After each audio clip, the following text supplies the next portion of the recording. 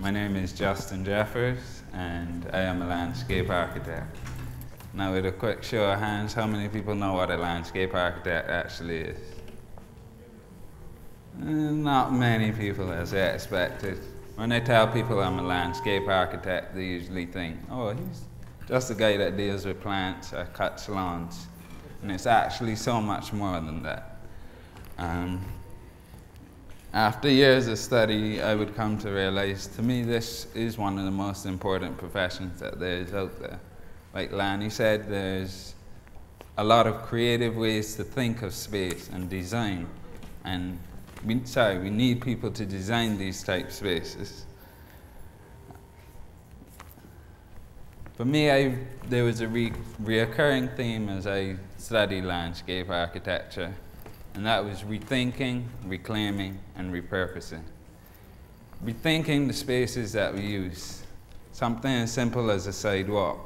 Like Lanny showed, it could be a rain garden and be able to let the water that usually would be settling in the road and now setting traffic, or maybe you can't walk on the sidewalk, it now disperses the water into the ground naturally. And I'll just show you some examples quickly. Well, New York City. Now, this is one of the biggest and most recognized parks in the world.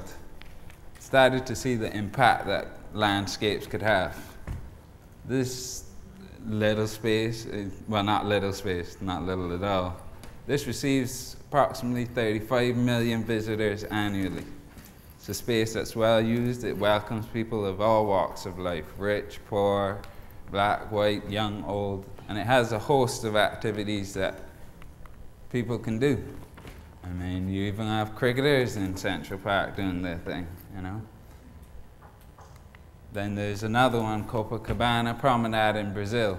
This has become one of the world's famous beaches, one of the most famous beaches.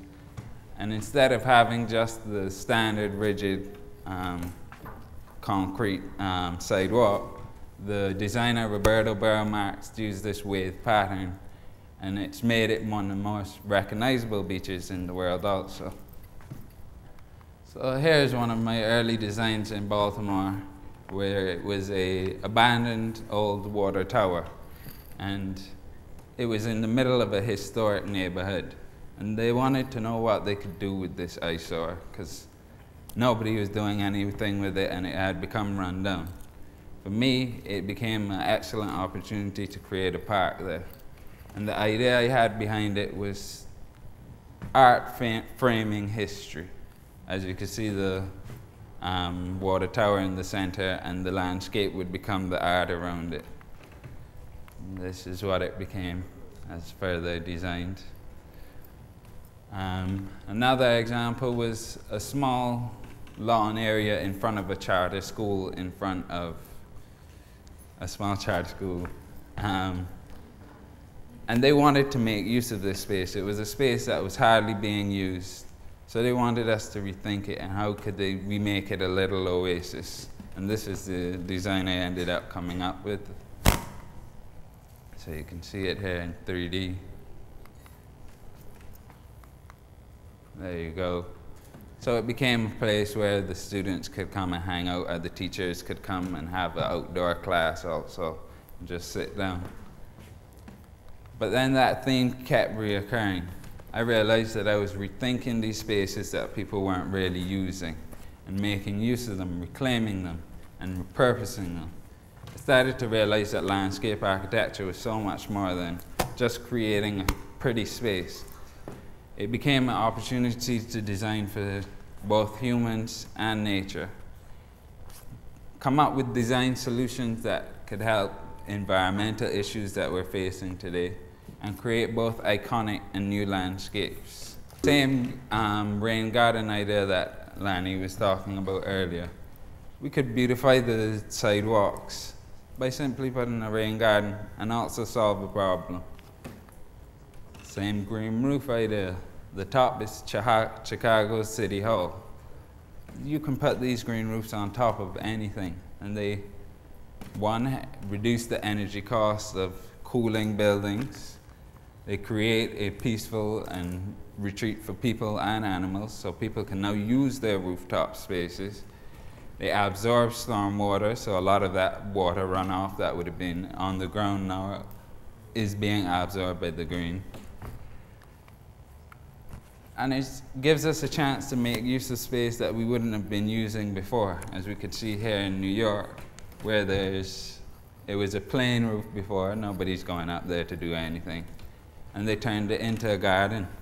Why couldn't one of these be on top Supercenter, where they start producing some of their own fruits and vegetables? You could incorporate solar panels with it. It allows you to recycle. You can see this pet bottle wall garden that we have here. Becoming creative with the wall space that we often just walk past. But food becomes a serious issue. It's a serious issue that we're facing today. This is this was the article taken from the Nation newspaper talking about the Barbados food import bill that Omar was talking about earlier. $26 million in fruits, really? $23 million in fresh vegetables.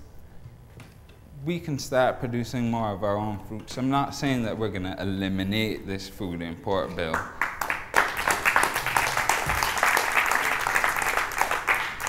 But there are many opportunities around us to start growing our own food. We need to get back to growing our own food.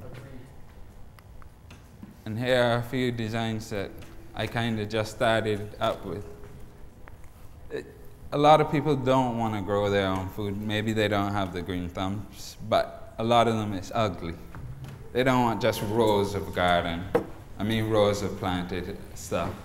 So you can make it a garden area. You can have a nice patio where you can hang out at. And this was a vacant lot next to somebody's house that they just mow every now and then just to keep the neighbors happy.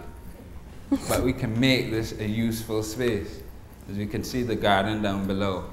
In the picture, it's colorful, it's bright. It isn't just long rows of planted vegetables.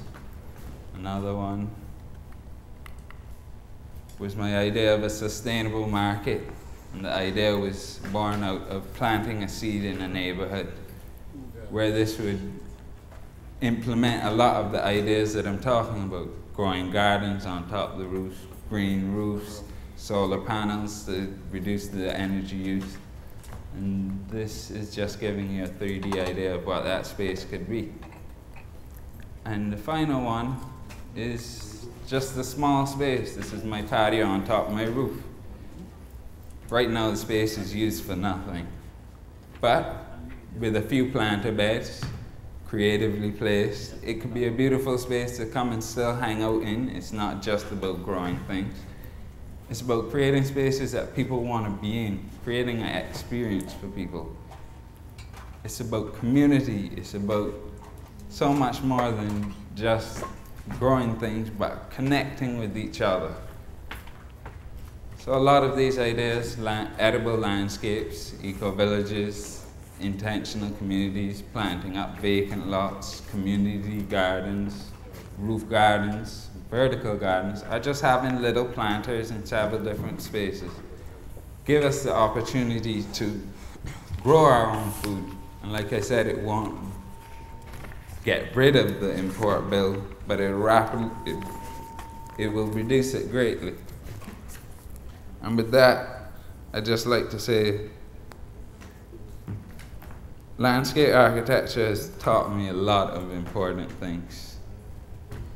We need to rethink our spaces, especially in these times where space is limited or we have a lot of abandoned lots or this sort of thing going on. We need to bring use to that space, repurpose that space.